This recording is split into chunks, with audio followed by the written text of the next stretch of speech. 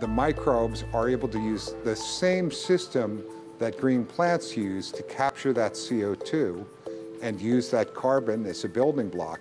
But instead of using sunlight energy, they use energy from hydrogen.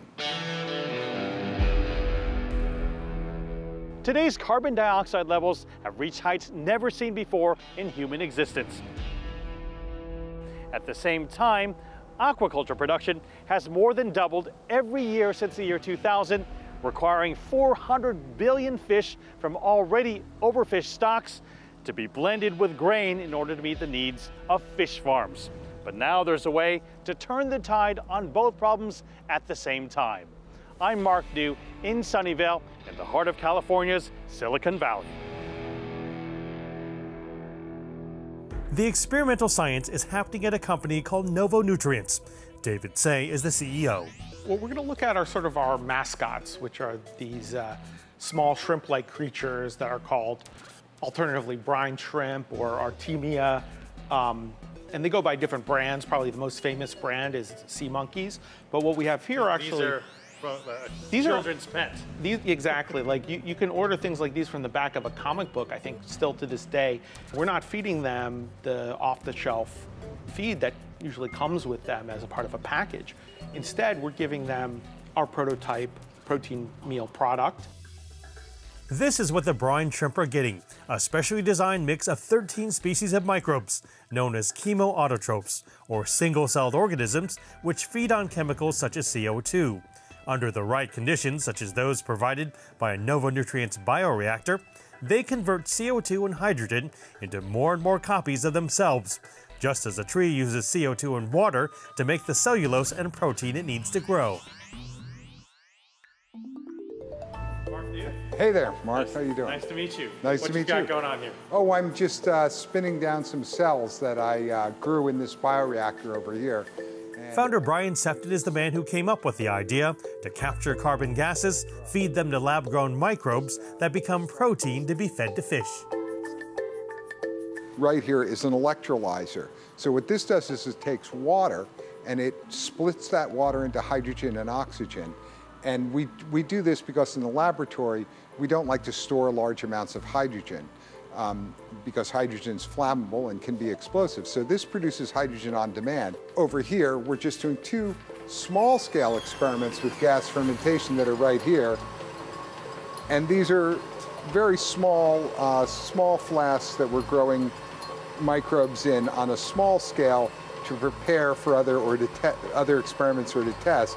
But the gas is going in here, and the hydrogen is being produced on demand by that electrolyzer from electricity, using electricity as the power. And over here, we have, these are tanks of carbon dioxide. We add a little bit of oxygen to it because these are aerobic organisms, and that helps them get more energy out of the hydrogen. And that's the way our process works. Explain to me how hydrogen fits in. Living things are mainly made up of carbon, oxygen, and hydrogen, okay? But in the case of a green plant, for example, the green plant uses sunlight energy to capture the CO2 and split that carbon off and let the oxygen go and make the proteins, fats, and all the parts of the plant, right? And in our case, what happens is the microbes are able to use the same system that green plants use to capture that CO2 and use that carbon as a building block. But instead of using sunlight energy, they use energy from hydrogen. So yeah, a very important part of growing microbes is culturing them. And this, for example, you can see two different microbe strains here. This one is another carotenoid-producing microbe that is very, very orange in color. This one is producing a red fluorescence protein. In other cases, as Chief Technology Officer, Brian is continually mixing and growing things in order to find the right nutritional formula. One of the company's bioreactors is currently in the process of producing a brand new concoction. So what is that inside there? So this is one of our bioreactors, and what I'm growing inside here is a bacteria. It's very, very orange colored, and that orange color is actually, you might say it looks like carrots, That's carotenoids, which are an essential part of nutrition for humans and for fish as well. And in fact, carotenoids are what give salmon its pink color.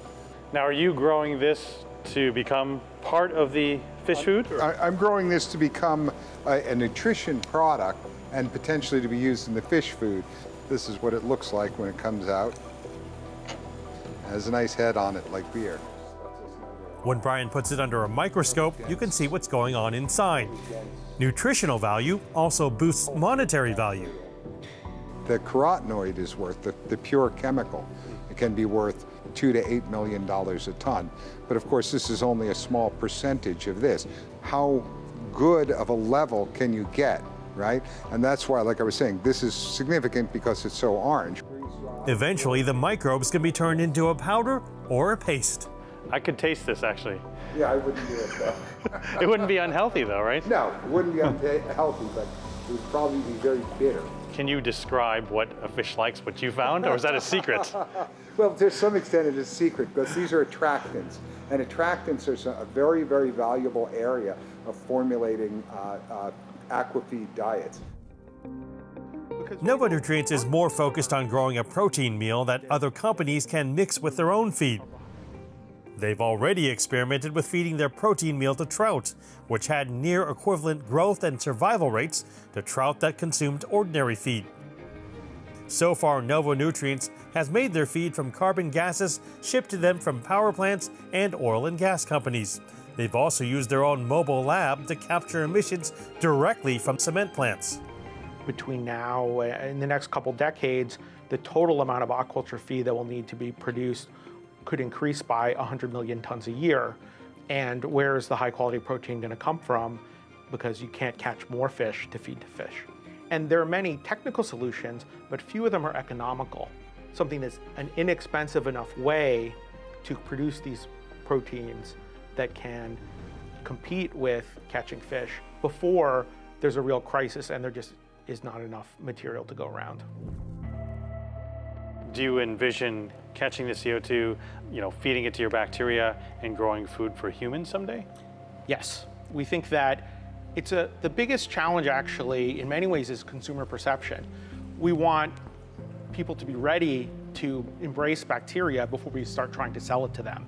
And so I think that the right path is for people to get used to things like the Beyond Burger or Impossible Meat, right? Things that are much more meat-like, but come from slightly novel sources.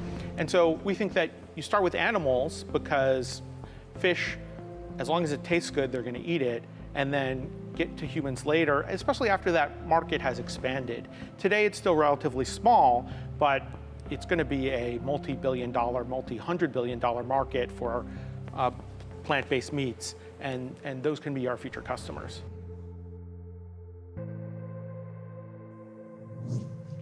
So much ingenuity in that story.